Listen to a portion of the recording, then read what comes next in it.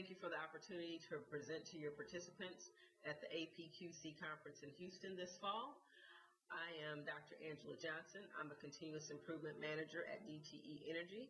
I've had the opportunity to work with Carmen Bender as we work with a group of project management professionals in changing their mindset on how they engage employees around continuous improvement.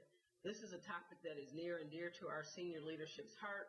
We are working very hard to get our employees to get engaged around continuous improvement.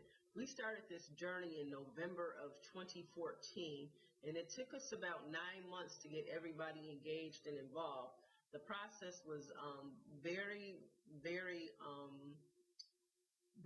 challenging, but yet I would say it was a very successful journey.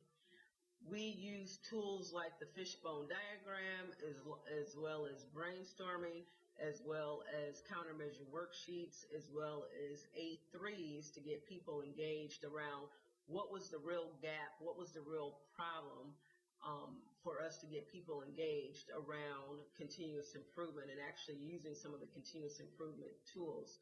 People get used to doing things the way they have always done it. So our leadership basically challenged us to get a small group together to figure out how we were going to get them engaged.